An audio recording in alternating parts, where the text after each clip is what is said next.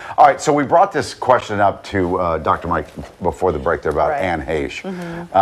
You know, tragically, it was killed. In 53 years old. Of course, it might have been her own doing, speeding, and then the fiery car crash. But she was an organ donor. Let's bring in Dr. Mike now. She was an organ donor, but she had fentanyl and cocaine in her system. Can you still donate? Yes. You can. Yes, not a problem. Now, there is this consideration that, well, people who do things like that might have other risky behaviors because they have Hep C and all that. But the bottom line is they test and test and test, and her organs are life-saving. It was a you know, trying to make a tragedy into something positive. That's what she did. So I've always been a fan of hers. Me too. Very sad. Very sad. Hard story. I mean, and she was going fast. I mean, just the video that we saw. Yeah, you saw that video. Yeah. It's unbelievable. When is the best time of day to eat food?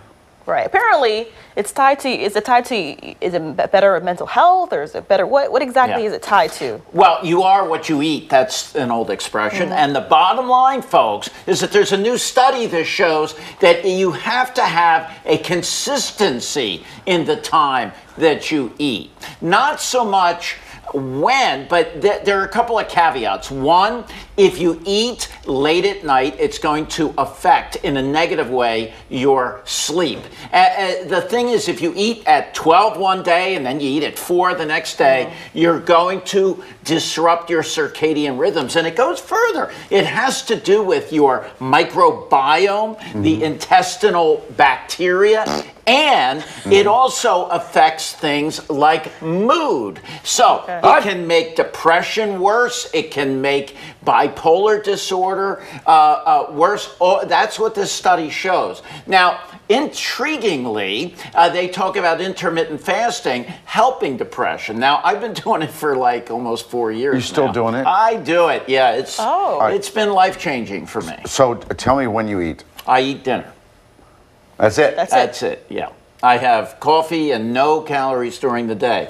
Now, there's conflicting data about this, but the bottom line is that there is, looking at this article, some data suggesting less depression. Now, I make all of you depressed, but I'm pretty happy. Now, wait a minute. You know, what can I so tell you got up this morning. Yes. You will not eat anything Until what time? till dinner. till 7? 7 o'clock? Well, I would like, if I had a life, I would eat earlier in the day, but I tend to eat late, but that's what I do. So you don't get hungry at all during the day? No. You just have coffee in the morning. Like right now you have coffee? Look, right here, see? Currently caffeinated. But I have stevia. I have no calories in here. It's just black and that's it. So how do you train your stomach not to get hungry until 6, 7 o'clock? You should be drummed out of the medical profession. I don't have time. No, there was a big study right before the pandemic in the New England Journal of Medicine that looked at intermittent fasting. Now, there was a study recently that showed that there was no difference between caloric restriction and intermittent fasting, but I am a believer, all right, that intermittent fasting has been held in religious terms and circles. It's true. Like you fast during a religious event. You don't eat over a 16-hour period. Right. Right? Yeah. Now, 8 of that, you're sleeping. Right. So you're having your coffee now, so we're going on 7 o'clock. I drink plenty of fluids. So 12, so you drink water? Yeah. Okay. Yeah, no calories. No Because then calories. see, I make my liver work for me. Gluconeogenesis. How do you like that, Steve Keeley? For that word that nobody's going to know. Gluconeogenesis. He hates when I say. Malcolm, do we have time for one more? Please. Which one do you want to do? The pigs with the eyesight. These pigs were taking their hearts and saving lives. Saving lives. Poor pigs didn't ask for this, but here we are. They like the attention. They're kind of hams. Yes. All right. Pigs saving people's sight. Eyesight, right, Dr. Mike? Is that what the new study is? Right. They take collagen from the skin of pigs. And what's really great about this, there's about 12 million people in the world looking for corneal transplants. The problem is it's a surgery and it's expensive and there's lack of donors.